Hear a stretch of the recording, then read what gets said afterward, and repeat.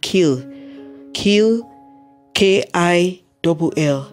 The only thing we are permitted to kill is sin in our life. Destroy sin in your life. Kill it.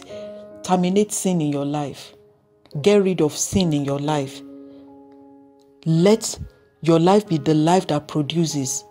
The life that produces results. Because you are of God, you are not of the enemy. The devil says that he has come to kill, to steal, and to destroy. That's his work. He has no other job but those assignments.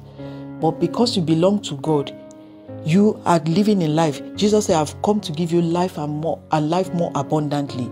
So don't get involved in the things of the flesh that leads to death.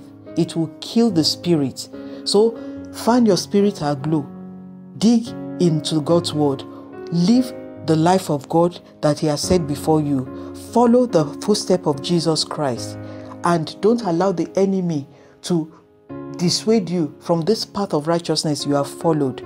Otherwise, he will kill, he will steal and destroy from you. Don't let him kill your spirit. Because if he can kill your spirit, he will graduate onto your flesh. And Christ gives abundant life. Hold on to him. Hold tight. Hold to Jesus. There is no other but him who can sustain you and prevent you from the destruction of the enemy, which is to kill. Don't allow him kill you. Don't allow him kill your spirit. Don't allow him kill your flesh. Stick to Jesus. You are on the right course.